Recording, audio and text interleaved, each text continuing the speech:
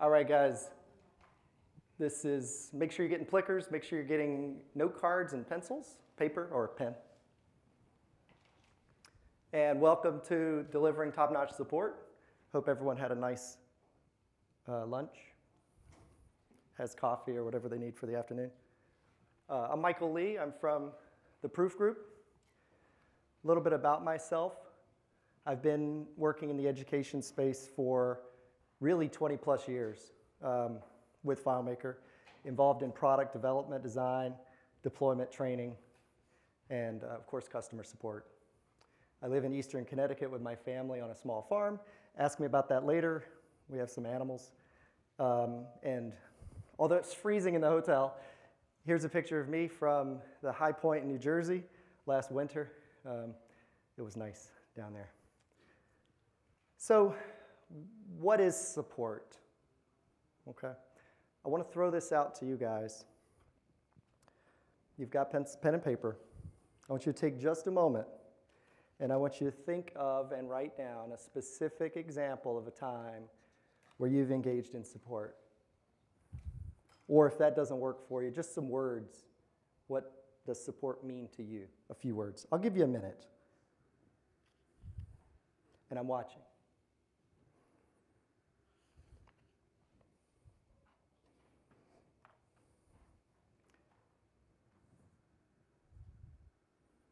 Now here's the hard part.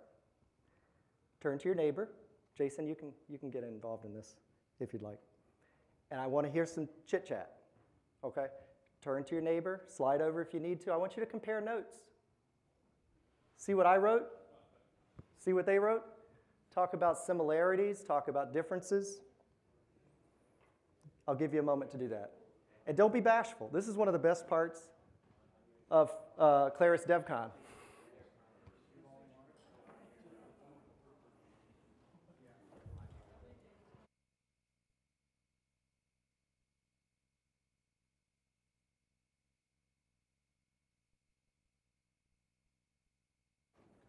If you're coming in late, we're doing a little discussion, that's okay. I'm going to bring you a plicker.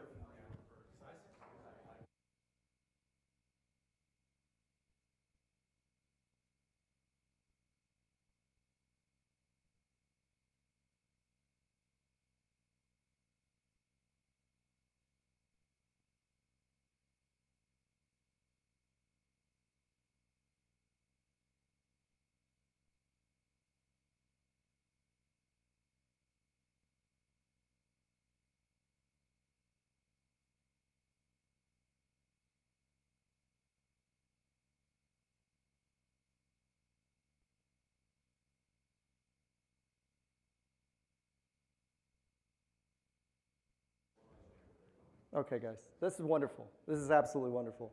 What I want to do is sort of scratch the itch a little bit because I want you to continue some of this discussion afterwards, whether it's with me or Jason, who's also here from the Proof Group, whether you see us at lunch, walking around. We're going to be in these blue shirts with the Proof logo. No speaker shirts this year, probably because of the branding change, right? So look for us. We'll be wearing our blue shirts if you want to come talk about stuff that we talked about in the session, or if you have ideas about what you discussed amongst yourselves. I gave you a prompt pushing you in a very specific direction, but the way I define support is very broad. Support is anything we can do to help our customers do their jobs using our software, right? We don't want to draw too tight of a box around what support is. Support is customer service. You can't shortchange this. Now let's talk about your customers and the different roles they have at your organization, from the closest to the farthest away. So you have the end user. They're the front line. They're in there. They work with the system the most. They see the most issues. They probably are feeling the most pressure to perform, right? Next level up is the managers or the boss. This person's going in maybe less frequently, maybe asking pretty hard questions, maybe doesn't really know how things work, you know, but they're pushing on the end user. And then, of course, you have the IT department and possibly even internal help desk. And these are people worried about higher level issues like security or infrastructure. how you support these individuals should reflect their role within the organization. And when a customer reaches out to you, they're really probably not going to be in the best state of mind. Think about some of the emotions that are going to be going through their heads, right? Doubt, panic, confusion, urgency. We've had examples in our line of work where people really think they've messed something up permanently, right? That emotional state is how they're coming to you, or could be coming to you in, right? So you want to reflect calm, have sympathy, and stay out of the box. Now, out of the box is a concept that was introduced or popularized by the Arbinger Institute in the 70s with their book, Leadership and Self-Deception, which is worth a read beyond the topic of this talk, right? But it is in contrast to being in the box, right? It basically boils down to this: be a thoughtful, considerate person who values the thoughts, feelings, and opinions of others.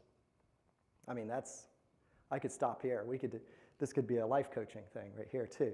But give the benefit of the doubt and really frame your thinking that way before you engage with your customers. We feel it, we're humans, right? Somebody says something, you say, oh, they should know better. That's an in the box thought, right? An out of the box thought says, you know what, the sign said push and they pulled, or pushed and they pushed and it was supposed to be pull. It was labeled wrong, right? So think about that, right? Now, depending on the size of your operation, you may use some pieces of all of these, and depending on the nature of your product, whether you have privacy concerns or uniqueness of deployments, public modes of support such as forums may not be appropriate. But you have email, you have phone, you have web, you have social media. So think about the ways your customers may want to reach out to you and make sure it's available to them, okay? If you haven't already, you should consider drafting and having your customers sign a service level agreement.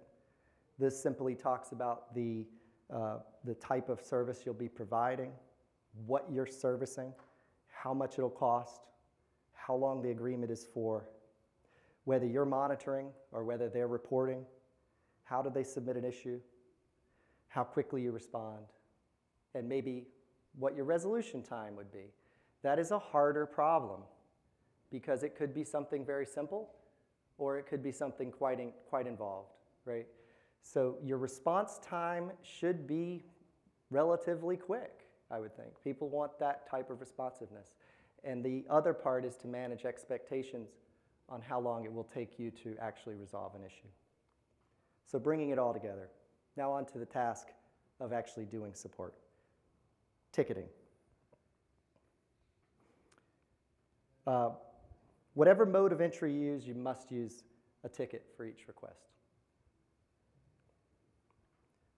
Ticketing allows each request to be tracked efficiently from a newly created ticket all the way through to satisfaction.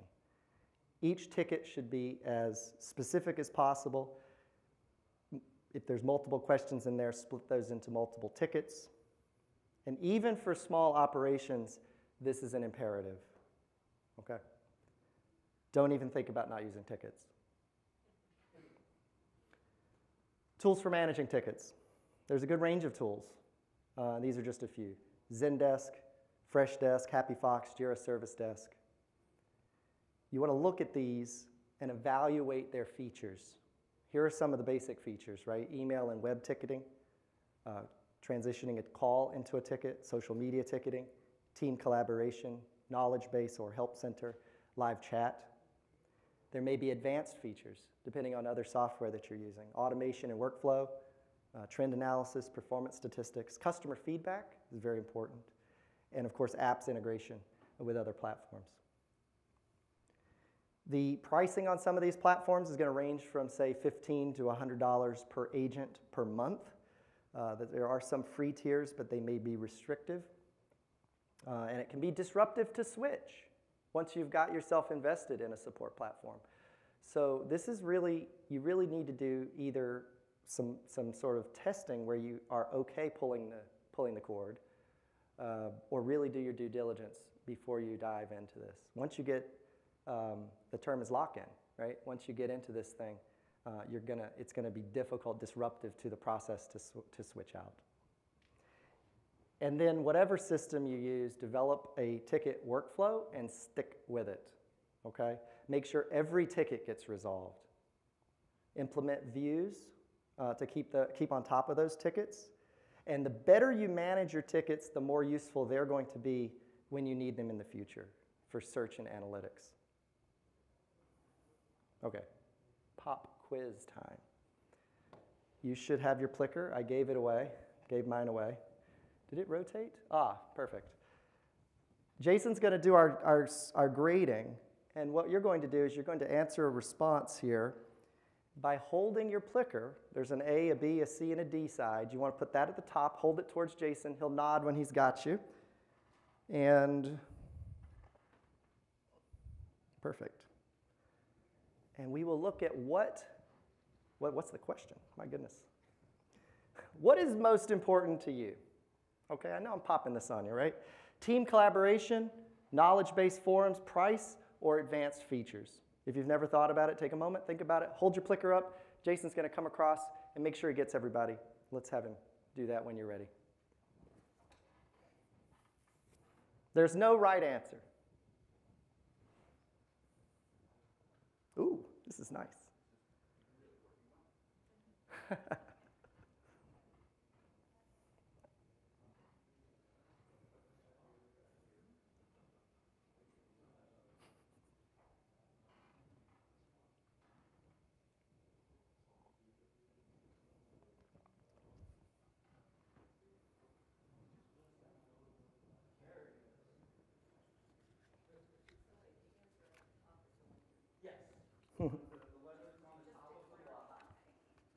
Yes, the letter on top.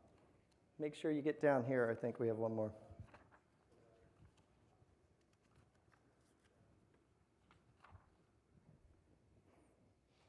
Oh, this is great. Did you vote yet? I'm going to show the results. Thank you, Jay. You're welcome. Don't hit the red button. I will not hit the red button. Oh, see, I'm on the okay, so I did, I turned on mirroring, or no, turned off mirroring. Maybe I needed mirroring. Need mirroring on that one. Here we go. Oh boy, I should turn on mirroring next chance I get. Can everybody see that? This is live data, live response, okay? Now I have to crane my neck a little bit. So team collaboration, knowledge-based forums, price, nobody's too concerned with that, advanced features. Advanced features, I'll tell you, integration with billing systems, right? Time tracking systems, right? Like Harvest. Integration with development issue tracking systems, right? So you can take a support item and push it into development. And that's something we'll get to as well.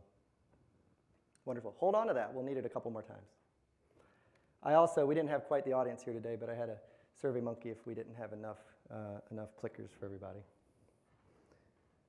So once a customer's reached out to you and told you a little bit about their issue, they need help. Customers love on-site help, but on-site help is expensive from a time and a money perspective, and it's often hard to schedule. And it may be impossible, right, depending on your array of customers. You may be spread pretty broadly. Conferencing and screen sharing tools can help. Products like Zoom, which has gotten a lot of negative press lately, make sure to upgrade. But also WebEx, GoToMeeting, TeamViewer, Join Me, right? There's a slew of options, right? And in the same way you're going to compare your options and your features for your support platform itself, you should look at the features for your screen sharing and conferencing software. From voice and video conferencing, you think some of these are just no-brainers, right? Mac and PC sharing, remote control, mobile apps, document sharing, webinars, recording sessions, and cloud storage. But you probably should try those out, right? And see how they work for you, see how they might work for your potential clients. The pricing is a little bit lower than the support platforms, $10 to $50, say, per host. Zoom, I believe, does have a free tier with some limits that may not actually be workable. And the last part is pretty important. It's really relatively easy to switch between these platforms. because you're usually sending those meeting links out, you know, as you're offering help. So if you switch from one, you just send a new meeting link and uninstall the web server that Zoom had. One of the goals of providing good support is to lower overall costs. And some of the ways you're going to do that are with things like documentation. And in this case, I don't mean documentation in the traditional sense of documentation, although you may have documentation, but I mean in the sense that things are documented, okay? So that if you have a discussion, you make a note about it. This goes back to ticketing, right? Have that attached to the ticket. Parts of documentation may include screenshots, may include help videos. Documentation may include your searchable support tickets. And then lastly, what I've written here is the virtuous product development cycle. So if you have the type of software that is iterative and will improve, when a customer reports an issue, it gets fed into the development pipeline and your product gets better. And hopefully, if a customer is asking a question, it's not their fault. Ultimately, sometimes it's your fault, right? And again, out-of-the-box thinking. And if you fix that, you'll lower your support cost as well. One of the best ways to provide help is to record videos. I will often record a video in lieu of a phone call or in lieu of a screen share or a conference call because I get my artifact when I'm done. I get a document, I get a screen share that I can then look back on, provide to the next person who has that same question, and so forth. There are plenty of free options. The two big ones are going to be QuickTime screen recording on Mac and the Xbox Game Bar, which was made for gamers, but can record video on Windows 10. And I think the key command for that is WinG, and it pops up. It's actually pretty good. But my favorite is ScreenFlow by Telestream, which is Mac only, costs money, really pretty marginal though. Google ScreenFlow Windows alternative, I can't speak to that myself, but it has a seriously powerful built-in editor. Jay, if these people need clickers, can you help them out? Sure. But what makes a good help video? Because just recording a video isn't going to be enough, okay? You want to keep it short, under 5 minutes for sure. Keep it to only one or a couple topics. And use editing features before you post it. So with ScreenFlow, for instance, you can do callouts where you highlight portions of the screen or do zooms. You can correct errors or re-record particular sections. If I'm recording a ScreenFlow and I go down the wrong path and I said, oh, you know what, I meant to push that other button, I will literally just start over, take a pause, start over, and then in the editing phase, just clip that section out. So remove your excess time, your ums, etc., and respect your customer's time. It may take longer to record these videos now than just straight up recording it or straight up going into a phone call or a Zoom screen sharing meeting, but you will thank yourself in the future when they ask that same question, that they do that one thing one time a year, that complex task, and you've got a document, right? So what do you do once you've got your video? Your support platform may include hosting, but it may be kind of limited anyway. It may be too limited to be useful. And videos may need to be private. You know, you may have other needs. There's probably needs listed here too. I'm just going to go into a couple options here beyond the support platforms. Of course, you have YouTube. This is the free option.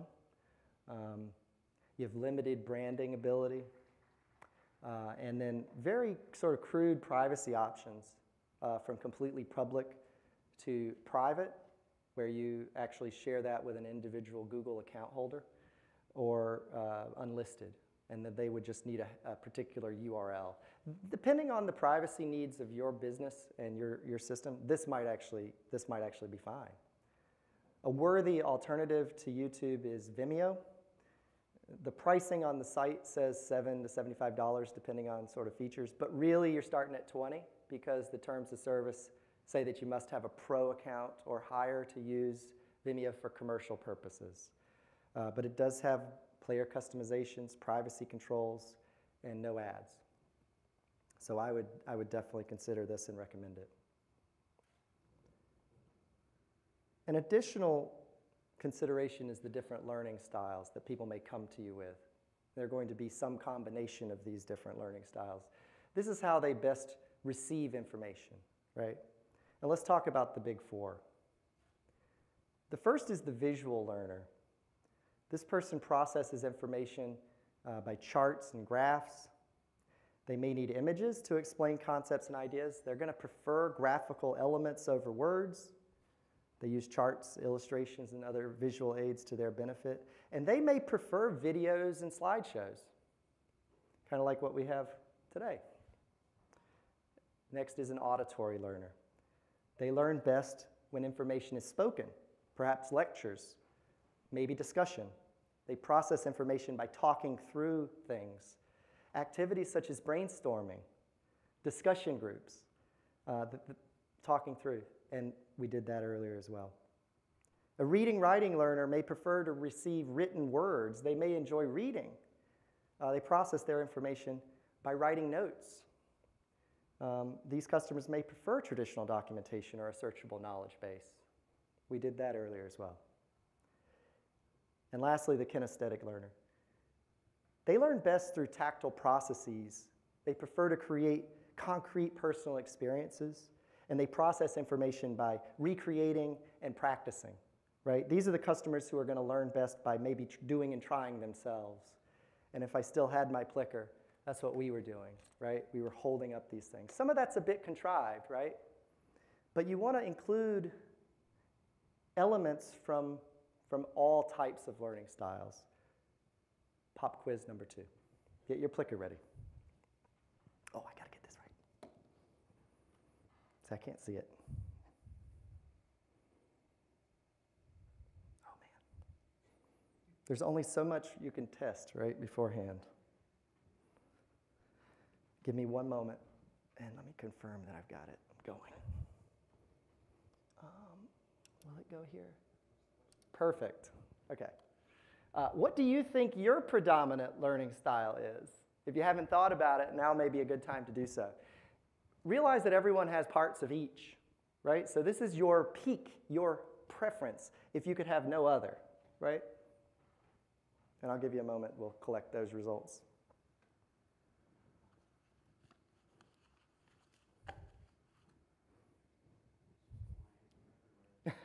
It will reach about 20 feet.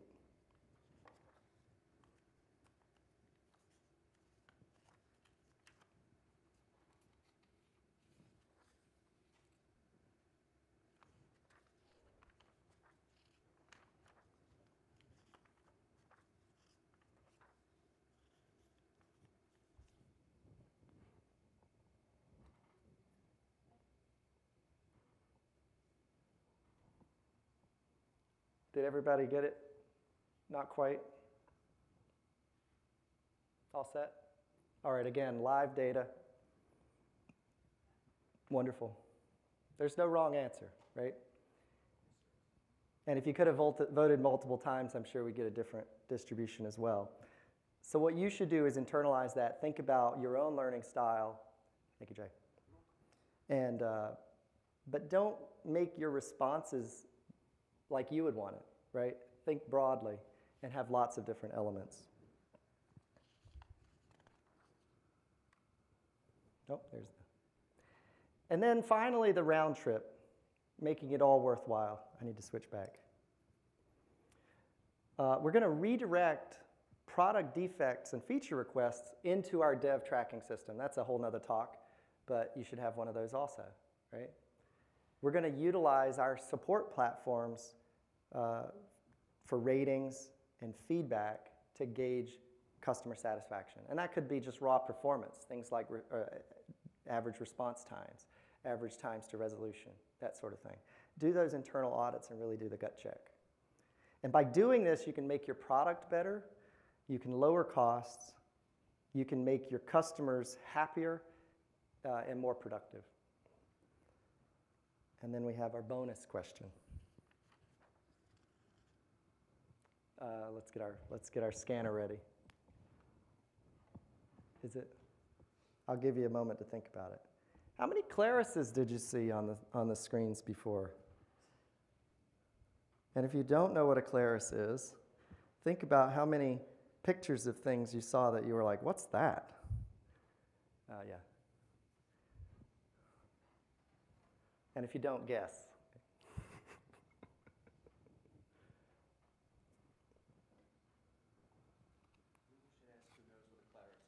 Oh man, is it that basic?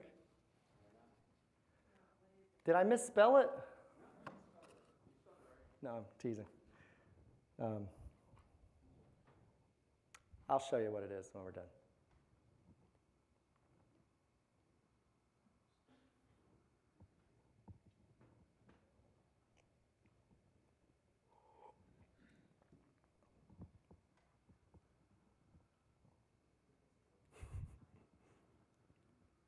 Let's see, I hope it's collecting data on this. Is anybody certain they know the answer? Nice. This will be the Who Wants to Be a Millionaire, Phone a Friend, or the Told the Audience. Ready, Jay? I think so. Let's see what we got. How many Clarises did you see? 1, 2, 3, or 4? The correct answer is 3. Let me see if I can show you what a Claris is. I should have put this on, but you know the announcement was just made. I'm going to back up. There's a Claris. Claris the dog cow. He says moof. He was on the print setup dialog for Mac OS before version 7 or 8, years and years ago. And his name sounded a whole lot like Claris, the company that Apple spun off in the late 80s. Or maybe early 90s, that then FileMaker came from. So I think this is quite a little throwback. I just put that in there before the talk. All right, bonus questions. Okay, now this actually went quite a bit faster than I thought, so I do want to open it up for questions. We do have a microphone. I'm up for just a bit of a discussion. We have a smaller group here, so if anybody has any comments or questions, I could answer to the best of my ability. Or we could even have a little bit of a bouncing ideas around. Let me know, and Jason can bring the mic around. I believe it's on now. Just raise your hand, no pressure.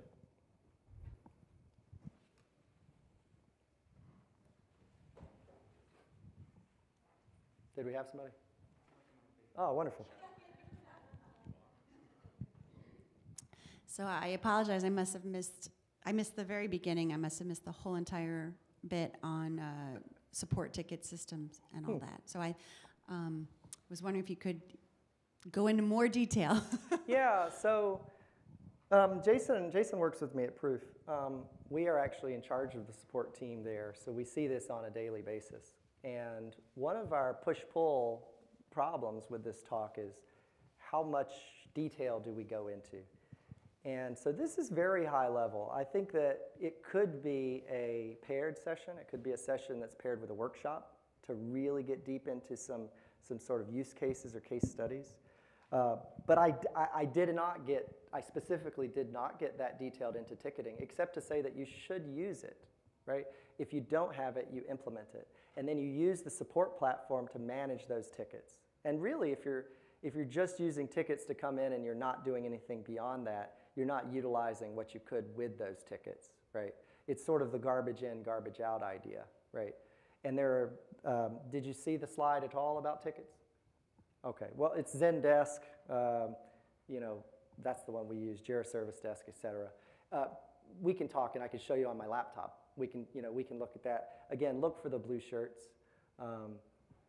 But, thank you for your question. Anybody else down here? Yeah, a friend of mine, we're just talking about support at lunch, and he said at his company, they try not to use the word ticket because the customers don't like it. They become a cog in a wheel. So, I could see how some people might not like it. I don't know if we use the word ticket. Internally we do. But I think people appreciate knowing it's being tracked, right? And so, yeah, I don't think we call it a ticket to people because that could be a little scary. But like, for instance, if you're running a restaurant and you don't use a ticket system, you're going to mess up orders, right? If you are trying to provide support and you're not using a ticket system, stuff's going to fall through the cracks and you're going to fail. So oftentimes we have to train, we have personal emails. We enter really pretty close and personal relationships with our customers, and they will often email us individually, and we have to train them to not do that. We have to say, look, for your own benefit, please email our support system, right? We usually say it that way, right? So we can track it. That's generally how we would say it. And people, I think, appreciate that, right? And for smaller organizations, if you've got multiple people looking at it, but not a team all together all the time, then it's the kind of thing where you could have coverage and continuation of support, right? So that people know there's a ticket sitting there, and those tickets can be followed up on. So I take your point. I think people probably don't like the word ticket as much as, you know, as it's what it's called. But so don't use it, but the word. But I think definitely emphasize to people that you want this to be officially logged and tracked. Otherwise, it doesn't exist. Now, as a customer service, idea, we forward emails along, right? We'll say, okay, well, they sent it to us, but we're just going to forward it into support and deal with it there. And they're gonna understand that and appreciate it. Questions?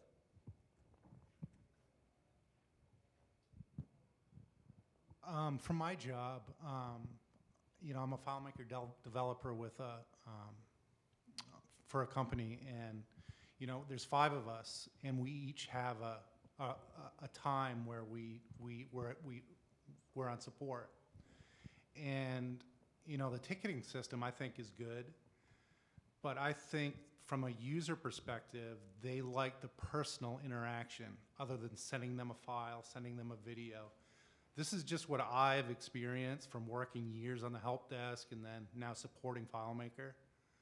I just think that improves their satisfaction with the product when you have somebody who they can trust other than a file, a video. You know what I mean? Sure. So.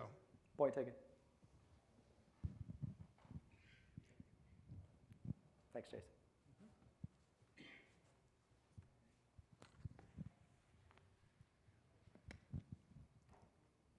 So we use a ticketing system. I'm curious, could you go into some depth about your ticket workflow that you guys... Yes, good question. These are the sorts of things that I think if I do this again, I hope you put in your feedback, these sorts of things so that I can integrate this, because these are the sorts of things that I think could be built into the talk to start with. But basically, we have the unassigned queue, right? So stuff comes in, it gets put into an unassigned queue. We have an internal triage person or process that basically puts those into groups or teams, and then they're assigned to the individual inside of the team. So basically a 2-layer sort of a dispatch/triage process that, depending on the nature, well, really kind of depending on what they're doing, right? What customer is it? Is it one of our higher ed customers? Is it one of our K-12 customers? They go into the different groups. And then within the group, there's going to be somebody who is an expert at that group's projects, and they will assign that to the individual who needs to basically handle it. And all of that's going to happen very quickly, that part, right? Once it's assigned, we basically make the response, and the response will be part of the SLA. I don't know what we have, a couple hours, the response. Resolution is a little bit more wishy-washy because you really just don't know, so it's always just a guideline or a target. Once it's in that, and to the gentleman who spoke about the file or the response, we're not shy to call people or set up Zoom conference calling, right? And Zoom has, and it may have been on one of the slides, but recording sessions, right? So when you're on the Zoom, just say, do you mind if I record this? Because this is actually something pretty neat, right? And you record it, and then you can post it. It gets into the same sort of workflow as your other videos. Usually the purpose-made videos are going to be they're going to be shorter. You're going to have better control over what's being said and the editing process of it. But if you record a Zoom meeting and then post it, that's a really good artifact also, something to have, because they say, oh, remember, we talked about it 8 months ago. Now, whether or not you share that with them, because it may be rambling and too long anyway, but you could go in and you could see, oh, those are the things we talked about. and they had that problem. And then you respond back either with a phone call or through email. Now, we are traveling and we're away from our desk and we're doing lots of different projects and we're moving from thing to thing. So it's often, we can't take calls directly, right? So the email or whatever the ticket system is going to be the first point of contact. But then we set up a conference call or something to resolve their issue after that. I hope I answered your question. I'll get to the end part. We have, within the ticketing systems, there are going to be statuses for the ticket. So the ticket comes in new. When it takes assignment, it'll become open and somebody's working on it. If you've asked a question and waiting for a response, it might become pending, right? And then eventually it becomes closed or solved and then closed after the client has had a moment to possibly submit feedback on that, right? And at any point, they reply back and it reopens it, right? So if it's pending and they reply back with an answer, it goes to open, right? So in your system, you're going to have views, unassigned, open, pending, and you'll see that and it keeps it organized. If it's an older ticket, sometimes we'll see this. It's been sitting around, they reply back to it. I think at least Zendesk will close the ticket after a certain period of time, and then if a customer replies back, it'll start a follow-up ticket that's linked to the original ticket, but it'll have its own status and its own workflow. Anyone else? Well, I would suggest building the ticket system in FileMaker. So that's called... I have done that, and it works quite perfectly. And the reason why we did that is because all of the timing, billing, contracts, everything is connected.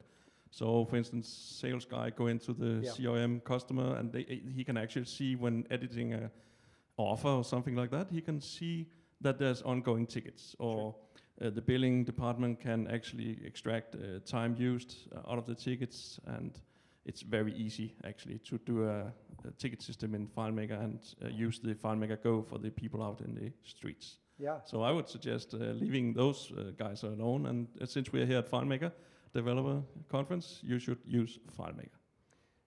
Just use the ticket system, right? So if that works for you. We call that eating our own dog food, right? Do you want to speak to it? Essentially what it boiled down to is when you're working in a FileMaker development shop and you have all of these cooks in the kitchen, everybody wants a field for something.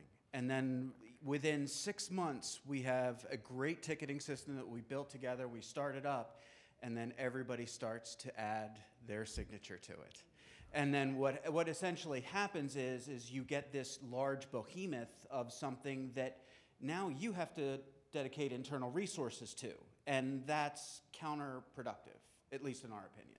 So we actually at Proof started with Jira.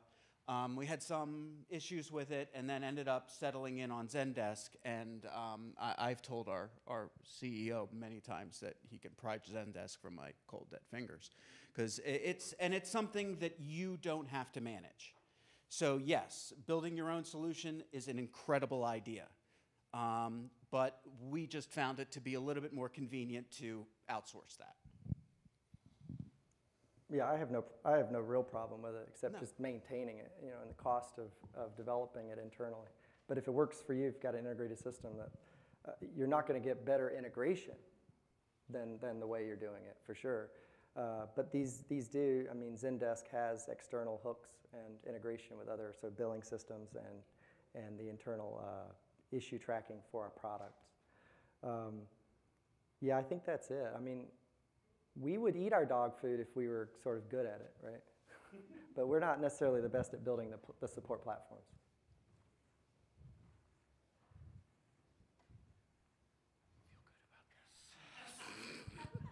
Don't give her the mic. So you guys have a dedicated support team.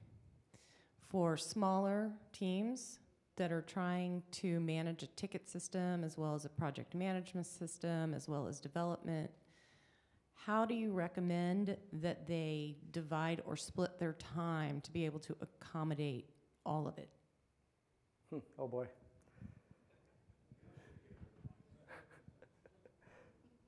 Oh boy. I mean, that's a lot of person doing stuff, or a lot of stuff that the person is doing. That's a challenge, isn't it? Just in the real world. The only thing I can say is that by having these systems in place, be it a ticket tracking system for internal issues or for support tickets or for project management. Do you have a session later on project management? So those are the sorts of things that will let you not have to think about it all the time, right? So I'm here. I'm theoretically present, both mentally and physically. But when I want to, I can go see what's going on, right? And I don't have to remember. And so they've all got mobile apps these days. But I can, within a touch of my phone, I can see what's going on back at the shop and in the queue. So even with one person. Now, I think coverage, somebody mentioned coverage. Did you mention coverage? Somebody was talking about coverage. You know, you got to have somebody for that responsiveness for the SLA, if it's just you, that's a lot of like watching, right? But you can set up notifications to your phone. That's what I use. Even with so I didn't talk about it, but we use Slack for internal collaboration. Those are the sorts of things that maybe you want to give your customer a Slack channel to reach out to you, right? And then it buzzes your phone, right? And they can get right in there. That's going to depend on your SLA, right? What you're saying you're offering. This is really, if there's one nugget to take home from it, is to review or create your SLA, because you don't want there to be ambiguity, right? And that's going to be for your benefit and for theirs. There's another in the back. No worries.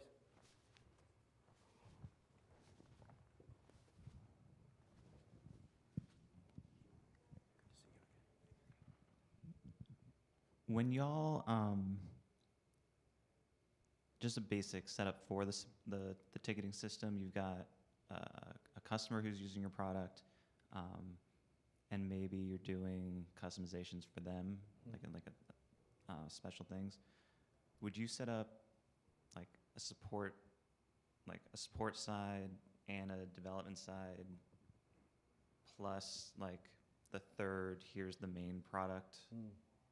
Is that how you would set it up and divide things out? It's messy because of FileMaker, right? Because FileMaker lets you change things, lets you modify and customize. Well, I'm not saying it in FileMaker specifically, or actually FileMaker at all, but right. for the things that offer a like the Jira side, like if you're using Jira, for example, they've got the concept of a service desk, which is more the customer-facing thing, and then you've got I guess it's just Jira. Is the development side. Right. When you take on a new customer, how granular a level do you keep track of your clients? So we would up until deployment, they're really not in support, right? They're in the project phase. Right. So we're going to manage. So what we're talking about is really ongoing support, right? After deployment. Up until that point, I don't want to hear about it in support. That's a deployment team thing, right? Because if somebody's asking me about something that's a moving target, or the spec isn't completed, or whatever, or it's due, we've got it in a project management system and it's not due for 8 weeks, I don't want to hear about it, right? That's not what this team is doing, right? Now we're not a giant shop, we're not a small shop, but we still wear multiple hats, right?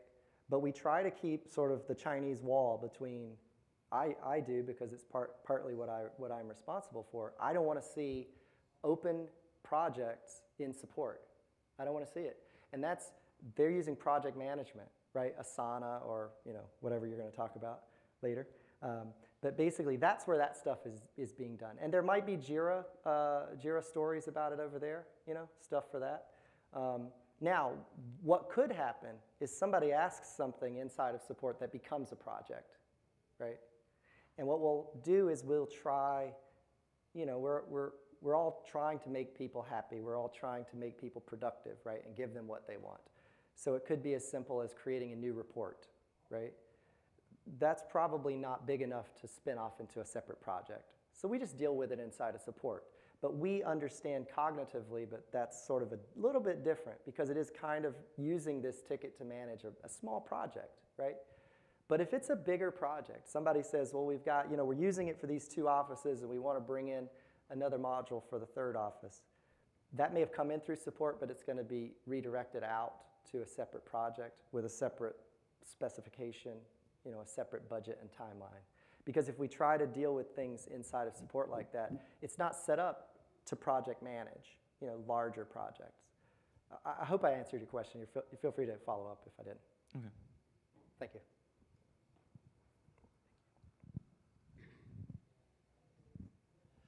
You mentioned at the end, towards the end there, about a development tracking system. Yes. What are you using? How are you using it? And what does that provide for you? So we use Jira, which basically is it's a bug tracking system, bug and issue tracking. So it has a lot of attributes. It's not really customer facing, it's really an internal system. But it is largely similar to a ticketing system, right? Because it has tickets, it has an internal, thread of conversation. It has, the situational stuff that what caused the issue, what caused the bug, and then it has versions where it was reported, versions where it was resolved, right? So those things sometimes merge a little bit, right? That we have a support ticket that's going to create or spawn a JIRA, but that the client responses are still through the support platform. And maybe down here.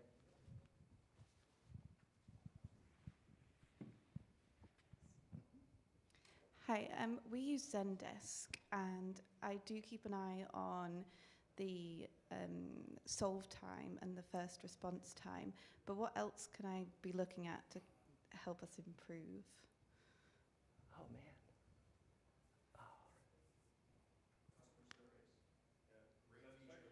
Yeah, yeah.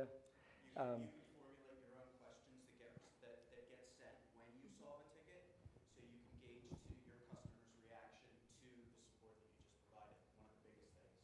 Yeah, I think ours sends that out when it's done, doesn't it? Mm-hmm. When we solve. Once you solve, right. It kicks out a survey. And then they can click it. I'll tell you, the responses they don't respond very much. Yeah, I mean, there's issues with all of this stuff, right? So it's about. And this goes to the documentation piece that I mentioned earlier and artifacts in general. You want a lot of those things to be self-generating, and self-generating is a loaded word because you are doing them. But create the artifact while you're doing the thing, right? So if there is this task that you need to do, the customer's asked you to do it, record it. And then at the very least, you've got it the next time you do it. It may be something you can share with them if that's something that they should or could be doing themselves. Yes? I just want to add to that question. We actually do a telephone call the day after the issue is solved. And the reason is not because I understand the automatic systems and that you can click for, oh, this was good and this is not good. But if you do a call, most often it will go into another assignment. You will actually find that, yes, this was done, but actually I have a new problem. Bit more work. And that will generate even more money. I like it. So that is our perspective of this. We call them because most often they come up with something more. That's wonderful. But 2 more minutes of your time. yeah, that's great. Anybody else? This is phenomenal. I mean, look at our numbers and how many people spoke. I really appreciate it. I would hope that you come by and we'll continue this discussion the rest of the conference. There's some other business sessions that may get into some of the topics like this and some excellent technical sessions. So I hope you guys have a great rest of your conference. I'm not going to be updating. I did have some image updates on the slides, but it's really just some prettiness. So no updates will be required to this. And then definitely fill in the evaluation. I know you've mentioned some things. And I want to take that to heart because I think this is pretty important. And I would like FileMaker to continue offering sessions like this and to make them better, right? And so I was very nervous coming into this talk this morning because I didn't really know how much to cover, at what level, right? Where to stop. But your feedback will help make this better if FileMaker chooses to put something on like this next year. So I appreciate it. You've got, what time were we supposed to go to? So there's 10 minutes left in the session. I'm going to mill around here if you guys do want to come up off mic. But otherwise, thank you very much. Submit your surveys through the app.